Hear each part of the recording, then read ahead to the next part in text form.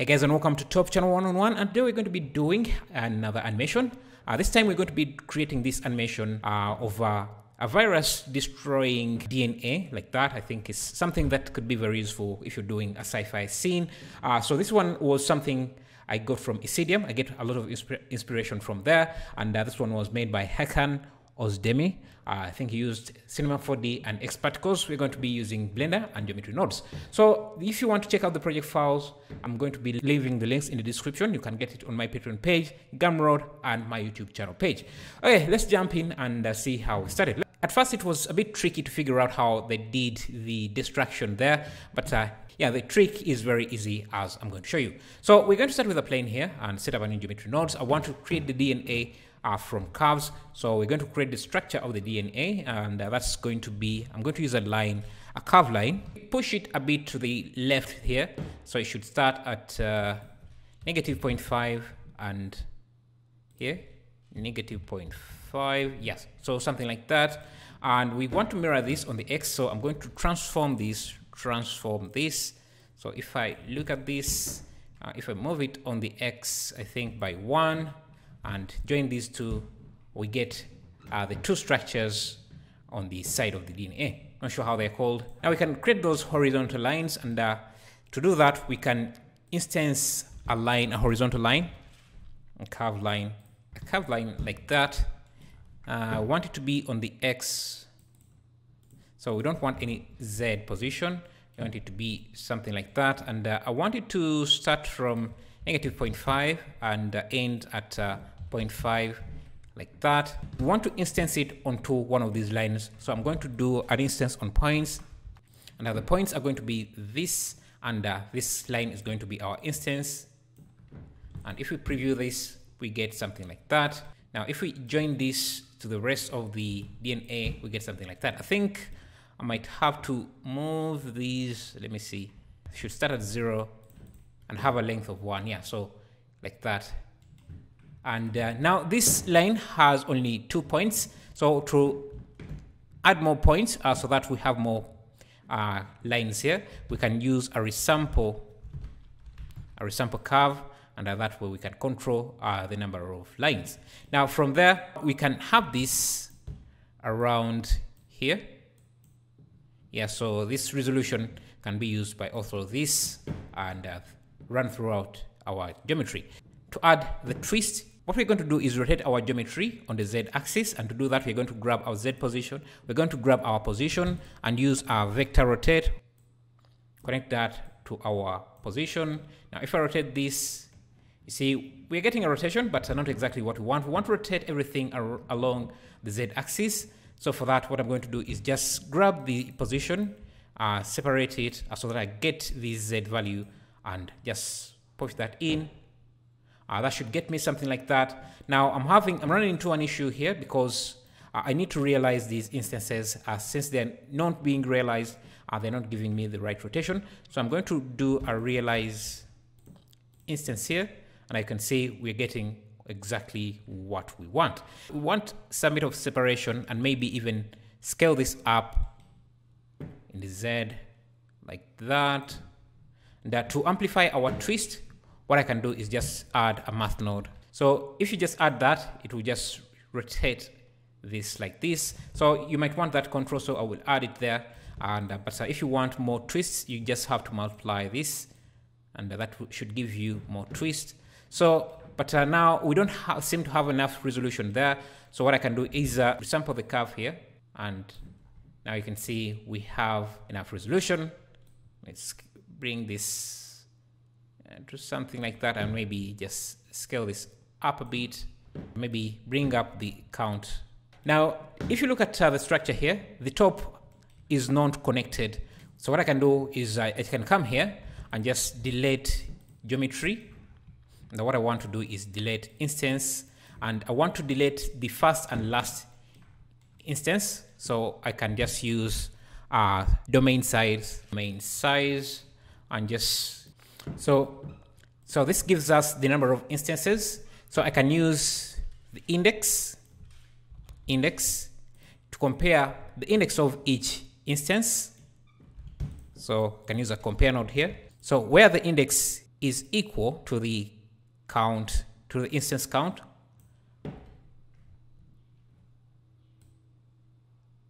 I should be able to get rid of that point there. So we can also do it to the last, and that should also just be simple. I can just add another delete node here, and this time I just want to delete the index that is equal to 0, or the first index. And yeah, you can see we don't have that anymore. Yeah, we have our DNA structure. I can expose some of these parameters like the count here. So I can expose that. I can expose the twist, the rotation, and maybe the Z. Okay, so with that, now we can start working on how to destroy this, and then we can add volume or thickness to it to make it into like a skin effect like that. So to do that, we're going to use a cloth simulation. So if I add a cloth simulation here, let me bring up my timeline. If I play back, nothing seems to happen. And the reason for that is because if we go back here, we are outputting these as curves. And you can see from the spreadsheet here that we have no values in the mesh category. All of our data is within the curve category. So that means that we are outputting curves, and the cloth modifier doesn't seem to work with curves. So to do that, we can come here and just convert this to mesh, curve to mesh, and now you can see everything seems to work as expected. The first thing I'm going to do is go to the cloth and just remove all the gravity we have so that the cloth doesn't fall, and then I will add some turbulence force up here. So if I play back, let me give this a, you see what we have. Everything seems to tear like that, which is okay. So everything tears apart like that, but I don't want the entire thing to tear apart. So let me actually also reduce the strength. I want to have a fall off. So this has a maximum distance. So you see it breaks up like that, and I can even animate this. Let's keep the timeline to 180. I can start my animation up there and then come up to down here. So if we play back, you see we are destroying everything as we go. But if you look closely, yeah, you see that we have very long lines. The problem we're having is that each line is destroyed as a single line, so our structure doesn't really break up organically. So what I can do is come back to our geometry nodes. I can use a split edges, and this will split edges according to my selection. And what I want to do is split this according to a random selection. So I'm going to use a random value with a boolean, and that should give me a random value. So if I do this, we can see how this is going to split up by using a scale elements and changing this to edges. You can see how this is splitting up everything. So those are those are too many pieces, but let me show you what is going to happen. You see how everything now breaks up really well. That's what we're going for. I can reduce the probability so that we don't have as many pieces, and you can even change the seed. Now, yeah, that's what we want. You don't need these scale elements because it's just going to bring up, introduce gaps. I just added that to show you what's happening. So if you play back and you see that there is a jump between one state to another, like that. So you want to go back to the cloth simulation and under cache and change something about the cloth settings, and you see the cache will disappear, so we can have something fresh. Yeah, now from there we can add some skin to this. So I'm going to just create another geometry nodes modifier, new, look at this. Now what I'm going to do is, since this is a mesh, I want to first turn this into a curve, mesh to curve, and then curve to mesh, so that I can give this some thickness. So curve to mesh and circle, and use a circle, a curve circle. Okay, you can see what we have. Now this looks okay until you push it too much. You start to see that in some areas we have these splits, because remember, we have an edge split in here, but the physics still works. But what I don't want is these rings here. They don't really look very well. So instead of using this technique, let's first reduce the scale of this to something thin like that. And then now what we're going to do to get rid of those hash lines, because they don't really look very organic. What I can do is use mesh to volume so that we can turn these into a volume and then use volume to mesh. So we have something like that. Can reduce the bandwidth and the voxel detail, bring that up, set shade smooth. Now if we play back, you see we get that. But if you play back, you see that everything looks a bit jagged. It's flickering a lot because of this mesh to volume thing. So what I can do is use a blur node that I want to smoothen these things out. So I'm going to use a position node, connect this, and I want this to be a vector, connect this, and use a set position and connect this to the position. So if I increase the iterations, you see how we start to smoothen things a bit. But if you go too much, you see it looks, yeah, it starts to lose its structure a bit. So we want something like that. Now you see we don't have as much jumpy effects as we had before. Yeah, I think that's good enough. Now you can add a lot of things onto this. You can add some noise. So with a set position, I can add some noise, connect the color to the offset, get something like that, and use a normal node, multiply this with the noise, then connect that, scale this down a bit. Yeah, so there are tons of things you could do. Now we want to add some particle effect to this.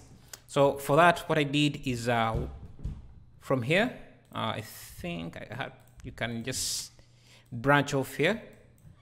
I'm just going to branch off here, scale things up. So this is what we have. We can distribute points on faces, and we can use a cube or whatever geometry you want to use. I think a cube is enough. We want some simple particles, and we need to instance on points. These are going to be our points. Random rotation, random scale, and let me scale these down here. And so everything still works.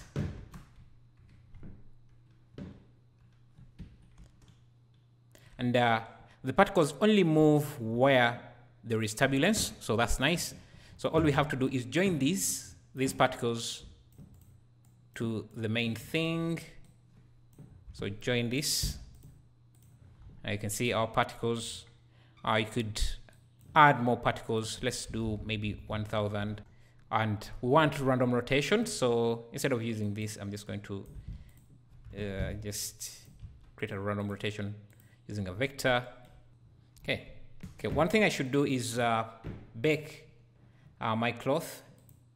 So I'm just my cloth simulation before I work on everything else, so that the simulation doesn't change while I'm working. This is where we are. We have our particles. So we only want the particles to be at the level of the turbulence, or where things are starting to move. So what I'm going to do is create another object. We're going to use proximity. We're going to use proximity, mesh proximity, to determine the position of the turbulence. So I'm going to use this mesh. Let me add some subdivision surfaces, apply that, and change the display of this to wireframe so that it's easier to see. I'm also going to parent this to the turbulence. So Control P. Now when the turbulence moves, this also moves. So let's go back to the geometry nodes we're setting up. This here. Look at that. So I'm going to bring in, let me first pin this. I'm going to bring in this in here. Make sure that I set this to relative. And I want to use mesh proximity, and target can be faces. So this is what we have. But to make this work, we need to realize these instances. So I'm going to use a realize instance. And you can see what we have. So we get a gradient of how close these particles are to this mesh, but because the internal volume, or because this mesh doesn't have points inside itself, that's why you see we go from white, black, and then white again. So to get rid of that, I need to add more points in here, because I want everything above the gradient, above the turbulence, to be dark. So I'm going to add a ramp, color ramp, to control my contrast, and I just make sure that everything above this, and actually I can even scale this, yeah, so that yeah, exactly what I want. The up ones don't get, kind of go out of our frame, so you can either scale this up, kind of proportional editing, push this up and scale it as we want, but the camera is likely not going to be seeing that far, so I don't really care that much. So now what we can do is just remove the points around here. Now we need to do a delete geometry, and all we want to do is use this. So you see we get that. Now I can join, I don't want this original version to be there, so I want, yeah, that's, and basically that's how I set that up, how I set up the particle system and everything. In the original version, you see that I added quite a lot of other things. The particle system is just a simple particle system with particles just going up, and but this here, I added a few extra things that you might want to explore in the project files. For example, I added this turbulence to the particles. So if you, in case you want them to move up, to be animated moving up, there is that. Or just push them a bit outside. And the way you do this is just adding some, let's go back here, maybe show you that. It's just to add some, is it called a set position to these particles. So if I use this, I can see, you can see I can push them up, but I don't want to push them all at once. I want to push them depending on their distance. So let me use a combine X like this. I want to push them according to the mask we have just created. So there are a ton of things you could do, and if you want to do that, I didn't want to make this video too long. You can get the project file and explore that if you want to look at other things. And another thing I did is animate some of these values, and this was the final project, which again you can download on Gumroad or my Patreon page, or if you're a YouTube member, it should be there. Yeah, I think you can see the distraction. I also, one thing you will notice about mine is that I also added that greenish thing. Instead of just using a red color, I just wanted it to seem like this was being like a decay effect. So that's a material thing. Maybe I could talk about the materials a bit, because I didn't.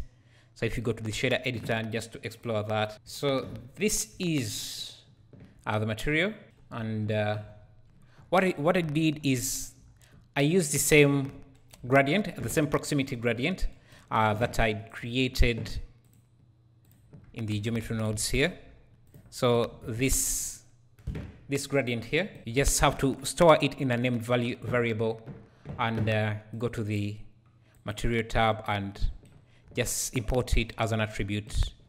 Where is that? Yeah, it's this here. I called that attribute mask, and I just used it here to blend between two materials. So I have this flesh skin like material with some subsurface, and I also have this destroyed skin material that looks like that. So I just blend the two, and since the mask is animated with the proximity, I end up with this effect, which I think looks quite nice. And that's it. Yeah, by the way, if you're in the market for a crowd generation add-on, try out our Procedure Crowds. It's an amazing add-on, and I'm an affiliate, so if you get it using my affiliate link, it really helps out. It's an amazing add-on for generating crowds that can be animated, randomized, with everything that you expect from a crowd. Or if you're struggling with UV mapping, make sure to check out ZenUV. That is a great tool for UV mapping and gives you a lot of control that you can't find in the default Blender. It just makes UV unwrapping quite an ease. Yeah, thank you for watching. All links are going to be in the description.